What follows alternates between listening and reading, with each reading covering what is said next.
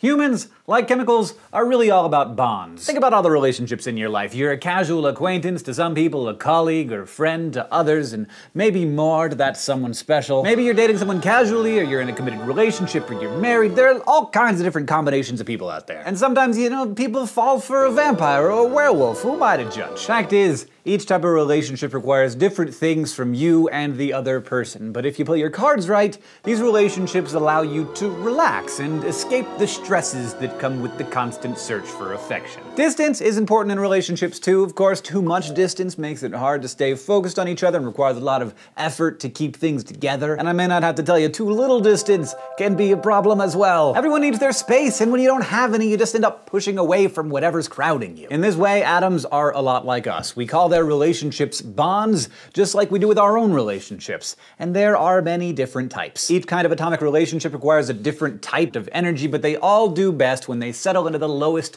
stress situation possible. The nature of the bond between atoms is related to the distance between them, and like people, and vampires and werewolves, I suppose, it also depends on how positive or negative they are. The difference is that, unlike human relationships, we can analyze exactly what makes different kinds of chemical relationships work, and that's what this episode is all about. But people, please remember that we here at Crash Course do not dispense relationship advice.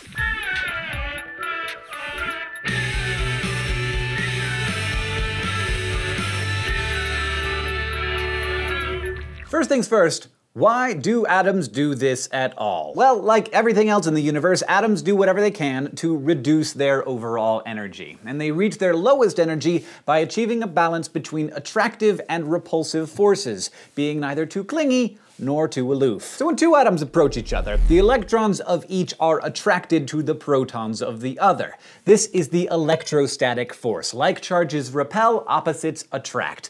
Like in real life, or at least Paula Abdul songs. I know, I'm old. So when one atom is attracted to another, just like Edward Cullen and Bella in chemistry class, to use a slightly more timely reference, it gets stressed out by the attractive force and tries to relieve the stress by getting closer. We've all been there, right? That hot, nerdy vampire girl in your chemistry class, it's intense. The pull is so strong that the stress level or energy rises when the two are separated, so they stay close. But sometimes they can get a little too close. When that happens, the nuclei repel each other because of their like charges, and the energy between them rapidly increases, and they both back off just enough to find that perfect little distance between them, and everyone relaxes. This ideal, wonderful distance is the bond length. It's the distance between two nuclei at the point of minimum energy. In other words, where the attractive and repulsive forces cancel each other out. The distance at which these two atoms of chlorine reach their minimum energy, caught between the attraction of the electrons to the nucleus and the protons repelling the nuclei, is the bond length. That energy minimum, which we know absolutely is negative 239 kilojoules per mole, occurs when the distance between the atoms is 0.00199 nanometers. That distance is the bond length of Cl2, chlorine gas. Now, because the electrons are attracted to both nuclei in the molecule, they actually spend the majority of their time in the space between them. This is often described as sharing electrons, and we call this kind of bond a covalent bond. But not all sharing is equal. I should know, I have an older brother. The strength with which an atom holds shared electrons is called its electronegativity. The electronegativity of various elements are all super well known and waiting for you in tables on the internet. If two atoms in a bond have very different electronegativities, like say hydrogen at 2.1 and oxygen at 3.5, the electrons are more attracted to the atom with the higher electronegativity. The difference is so great that the electrons spend most of their time around the stronger atom and much less time around the other one. Like how all of the neighborhood kids wanted to hang out with John, my older brother, because he was more charismatic. When the electrons hang out closer to one side of the bond, it creates a slight negative charge in that area and a slight positive charge around the other atom. This separation of charges is called polarity. And it's the polarity of the molecule that these atoms form, H2O, that makes water the most important molecule on Earth. Covalent bonds like this, where electrons are attracted to one atom more than the other, causing a separation of charges, are called polar covalent bonds. But when a covalent bond forms between two identical atoms, like the two chlorine atoms in our graph earlier, the electrons are distributed evenly. We call this a nonpolar covalent bond. But you've also got to consider the middle option, where the atoms aren't identical but have very similar electronegativities, like hydrogen with an electronegativity of 2.1 and sulfur at 2.5. The difference here is so tiny that the electrons are pretty much still evenly distributed, and we call that a nonpolar covalent bond as well. There's a huge world of important chemicals that have these kinds of bonds, so many in fact that we will dedicate a couple of separate episodes to them. Covalent bonds tend to form from nonmetals and sometimes metalloids, those elements that have both metallic and non-metallic characteristics. That's because most of them hold their electrons so tightly that they're more likely to share them with another atom than to gain or lose them altogether. Metals, on the other hand, have loosely held outer electron shells, so they're constantly dropping electrons and becoming positive ions. And when positive ions come across negative ions, like those formed from halogens for instance, you have to know what's gonna happen. They're attracted to each other, which means energy is required to keep them apart, which means that they're gonna bond if they can, creating that oh-so-wonderful point of minimum energy. This type of bond is unsurprisingly called an ionic bond, a bond formed between a positive ion and a negative ion. Because the ions are formed when one atom loses electrons and the other gains them, we often say that an ionic bond is formed by the transfer of electrons from one atom to another. And we can calculate the amount of energy that exists in a bond between ions at a given distance using a formula called Coulomb's law. Note that this only works for ionic bonds because the calculation requires the charges of the ions, which covalent bonds don't have. Coulomb's law says that the energy between two ions equals the product of the two charges, which are represented by capital Q's, because why not, divided by the distance or radius between the two nuclei, all multiplied by a constant. 2.31 times 10 to the negative 19th joules per nanometer.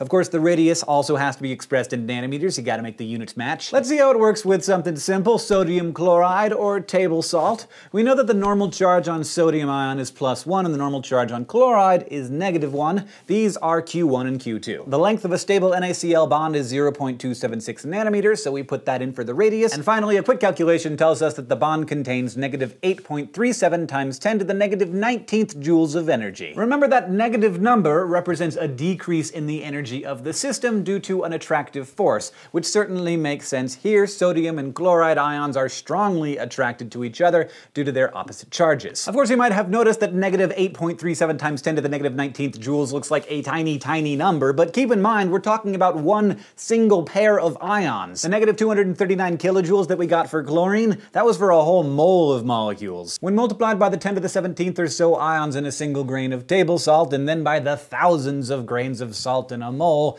the energy becomes much more significant. The NaCl bond is in fact quite strong. And because they consist of a positive ion and a negative ion, two charges completely separated between two different particles, ionic bonds are extremely polar. Way more polar than polar covalent bonds. And so those are our three types of bonds. Nonpolar covalent, formed by the equal or nearly equal sharing of two electrons between nonmetal or metalloid atoms. Polar covalent, formed by the uneven sharing of electrons between two nonmetals or metalloids. And ionic, formed by the transfer of electrons from a metal to a nonmetal. It's important to remember though that there aren't only three designations for chemical bonds. Just like human relationships, bonds don't always have really well-defined boundaries. Everything is a continuum. Labels are useful, but they can only take us so far. There are, however, certain properties that each kind of bond tends to have that you should know. For instance, ionic compounds are often crystalline in their solid form because of the way the ions pack together, like salt is. They're generally soluble in water because the two ions interact separately with the positively and negatively charged areas on a water molecule, and once they're separated or dissolved, the ions allow the solution to conduct electricity. Covalent compounds, on the other hand, tend to be softer solids, liquids, or gases like Cl2 is at room temperature. They're often not soluble in water, and even when they are, the solutions don't conduct electricity. The difference in these properties stem mostly from the differences in their polarities. So yeah, polarity is crazy important. So important